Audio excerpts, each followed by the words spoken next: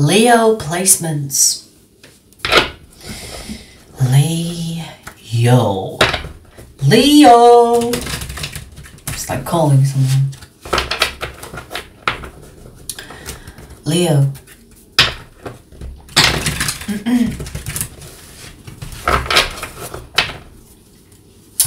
Leo. The Six of Pentacles. That's a good energy.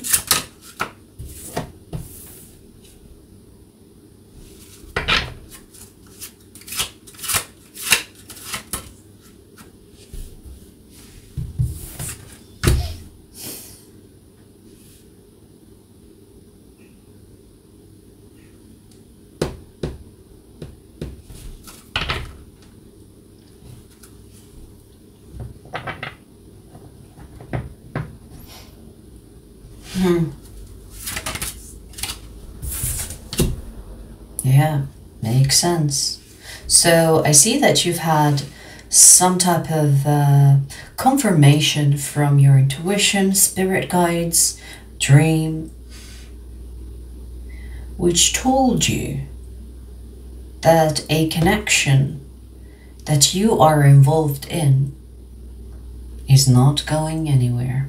It doesn't matter if you give this person the world, they will still say, is that it? Just gonna give me the world? Really? When the universe exists? Like, that's all you're going to offer me? The world? Not good enough. And this person will continue on making you feel that you're not good enough. So, you've had the confirmation from Spirit telling you, well, it's time to expand, or it's time to leave this behind.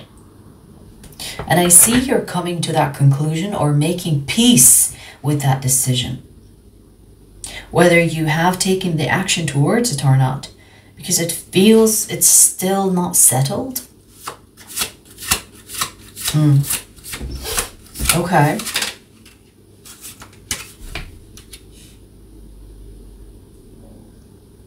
Your emotions are not settled specifically here.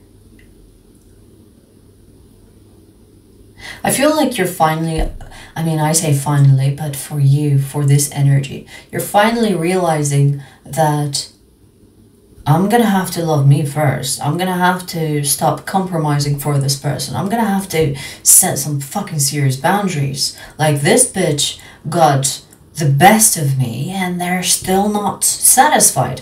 And it's ridiculous, I agree with you, because they, like I said, you could have given them the fucking world and they're still like, really? That's it? Just the world? Really? That's it? That's it? Just the world? Have you heard of the universe? Do you know how big the universe is? And you're just giving me the world? That's what I mean.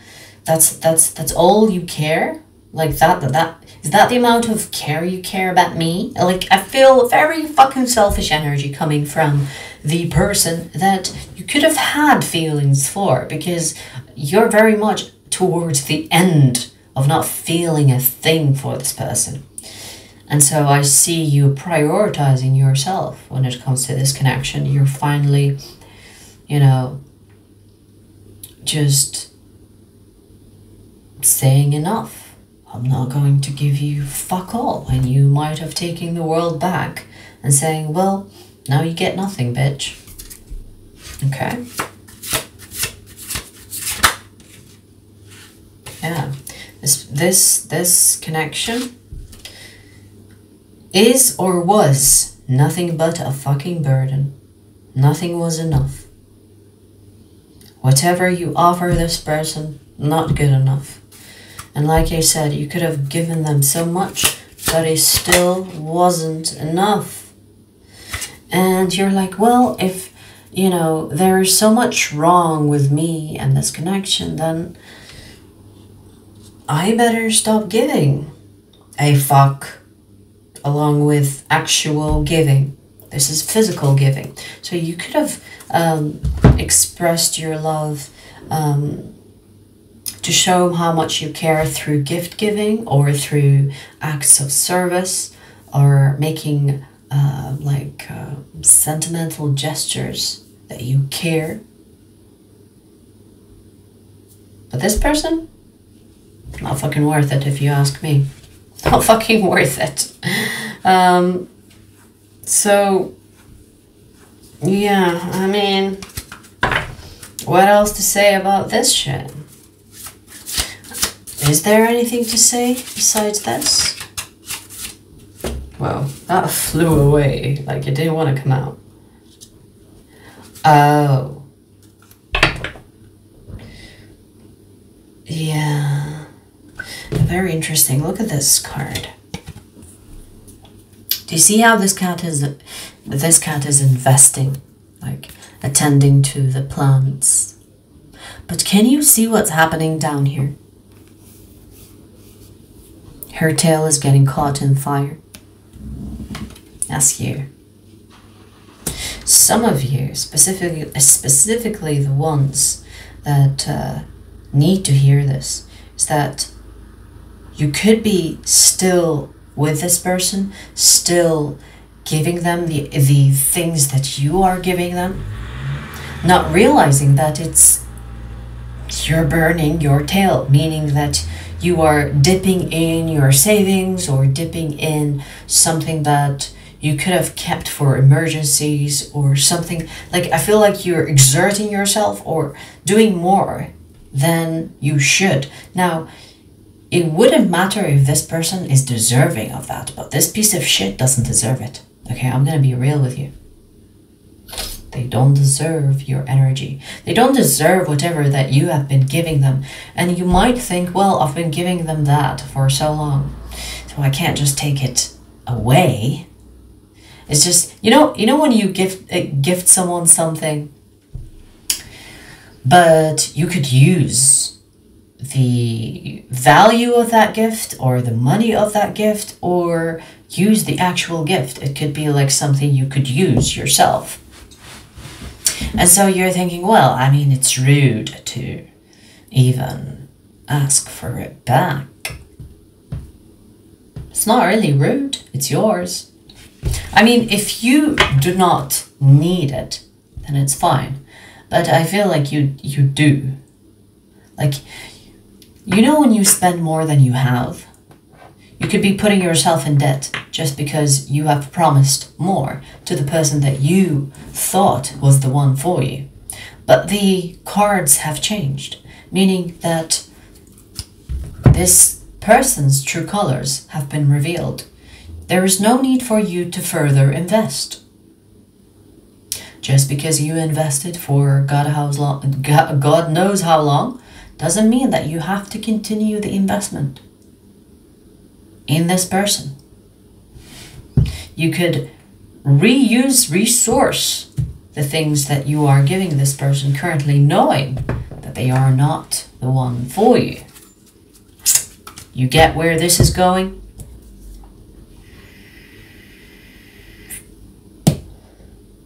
So, okay. What else do you want to tell Leo?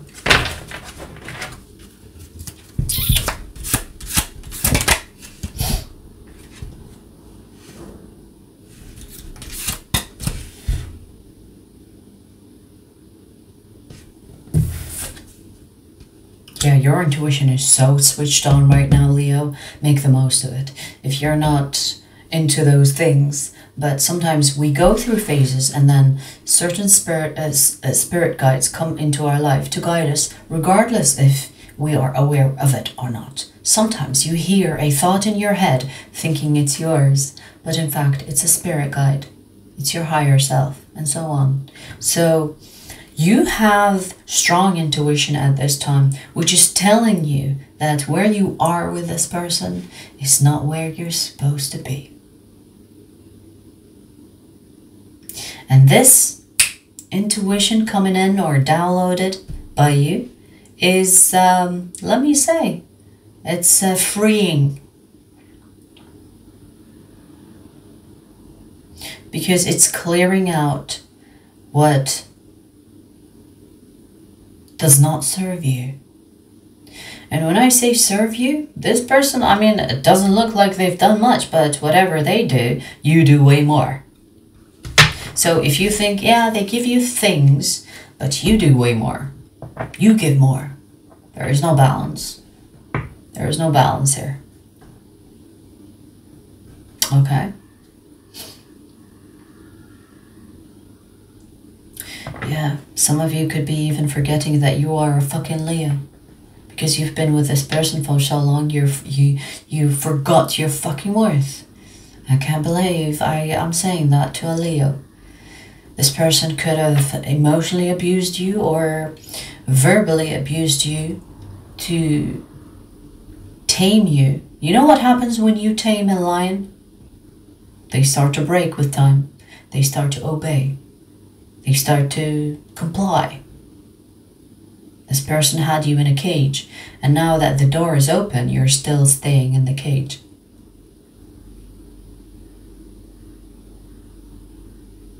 You know what I mean? And that is not you. So there is the need to remind you that you're a fucking lion, and the door to the cage is open. All you have to do is walk out. Now, you might be in the cage right now, and you're like, oh, I see that the door is open, but can I just walk away from this? We are in the middle of nowhere. If I walk out the cage, will I be fed? Because this person feeds me. So, I mean, even though they're a piece of shit, they still feed me though. If I go out in this empty jungle or empty desert, will I even find anything to eat? Or will I starve to death? Is life outside the cage worse than living in the cage? Like, I see some stupid questioning to justify you staying in the cage while the door to the cage is open. But let me remind you. I mean, you want to see what's outside the cage? Let me show you. Oh, I'm not supposed to show you. 4 of Pentacles. This is like, shh, don't say it. Yeah, you know, this is something you have to do. I don't want to say blindly, because you're not fucking blind. You can see. What I mean by you can see is actually you can see that where you are is not where you're supposed to go. But there's a part of you that got comfortable in this fucking cage. And you're kind of finding an excuse to stay there, okay? By saying, well, it's not that simple, or it's complicated. And the reason why I'm not supposed to tell you what's outside the cage is because the Spirit is wanting to make you believe in yourself before you go out there. So it's like you'll have to risk it to find out. I mean, at the beginning of the reading, we clearly see that a heavy burden is being removed from you. Basically, the door to the cage opening. So Spirit is like, I found the key, I'm opening the door for you. And you're like, oh, the door is open. But if this person finds me outside of the cage, they might shoot me dead. But if I leave this person, I possibly won't survive or find anything to eat, survive on. See what I mean?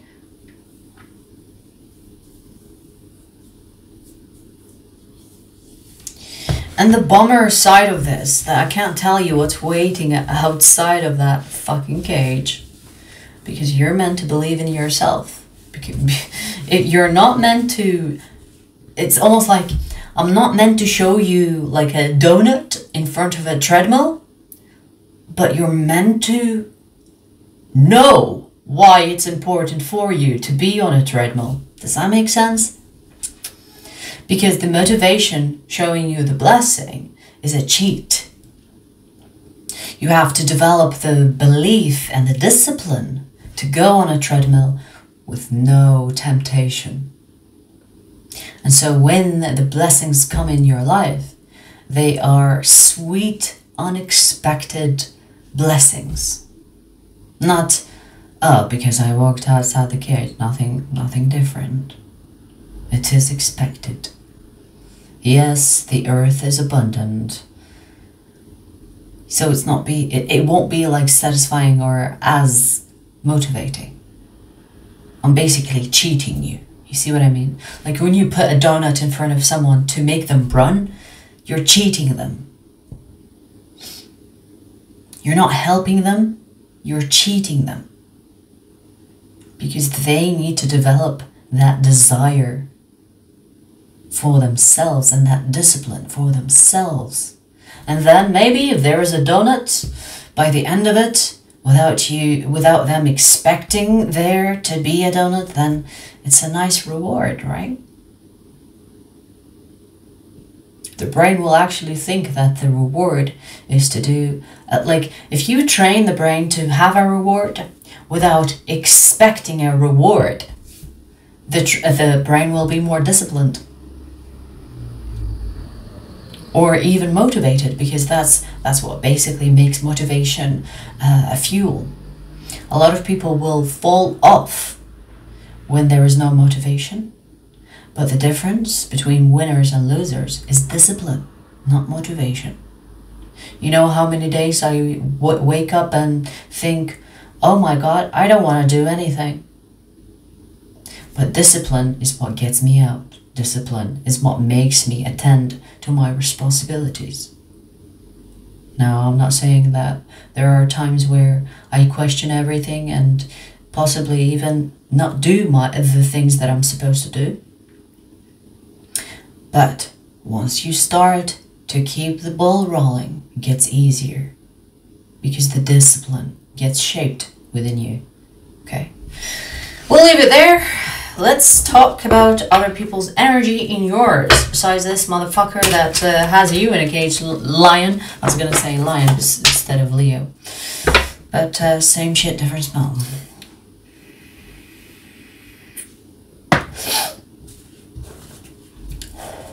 Let's see, whatever prominent energy that is in Leos, show me. Could be a Sagittarius that you have in your energy. Or Cancer.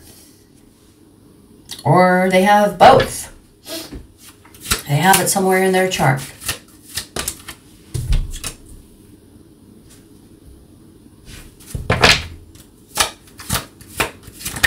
You have someone here that can help you move into abundance.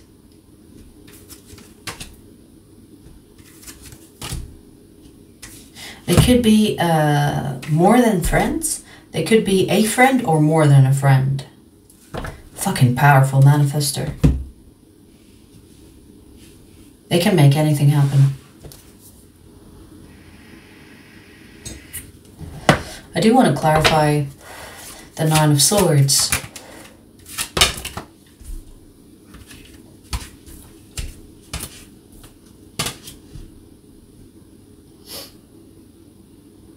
Okay, so they're going through something that is to do with their money. What about it? Oh my God, too many cards. Let's see. Let's see how many freaking cards came out.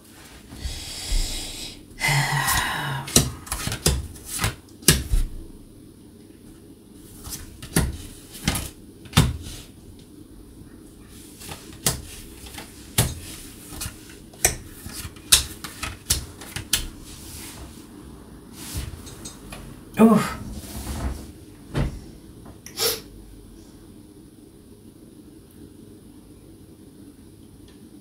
So there is a mixed energy here.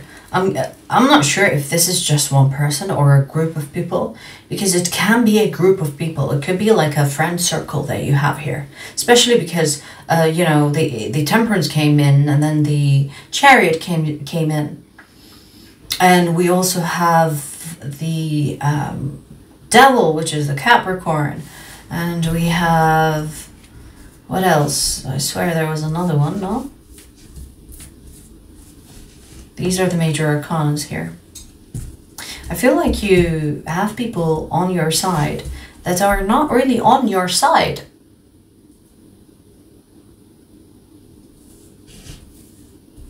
These people you need to cut out of your life. There are people here that are playing games with you. Mind games. Opportunist.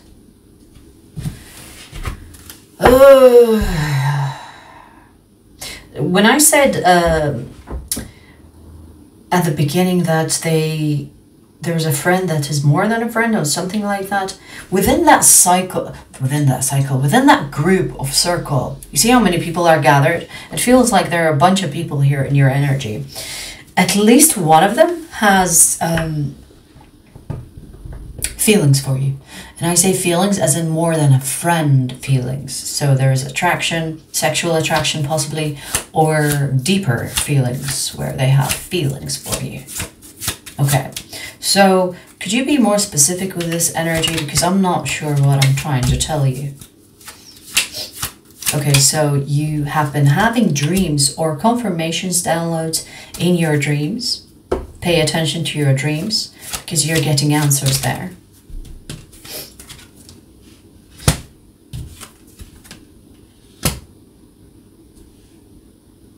Wow, this more than a friend energy is becoming prominent. Yeah, I see that you're grabbing a lot of attention, Leo, which is no biggie, right? But it seems like at this time, there is someone specifically that's being mentioned to you, which is a friend that is more than a friend. And they could be either communicating to you in your dreams or they're sending you something. I feel like they're sending you some type of energy to attract you on the energy level, to communicate with you. So they could be visiting your dreams, or you could be yeah, I feel like they're visiting your dreams. They could be trying to influence you in your dreams, and in a way manipulate is the more appropriate word here. To get some dick, get some pit, you know? So I'm gonna extend this and we'll talk about their intentions, their actions, and what is needed to be mentioned about this person specifically, because there's something here. I mean, yeah, I mean, they want something close with you, more than a friend, but I don't see the clearest or the, I don't see, I mean, I see manipulation. Why is that? Why is that? We'll see, we'll see.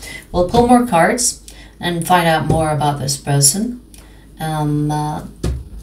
Yeah, and the extended. The link will be in the description box. I will see you there.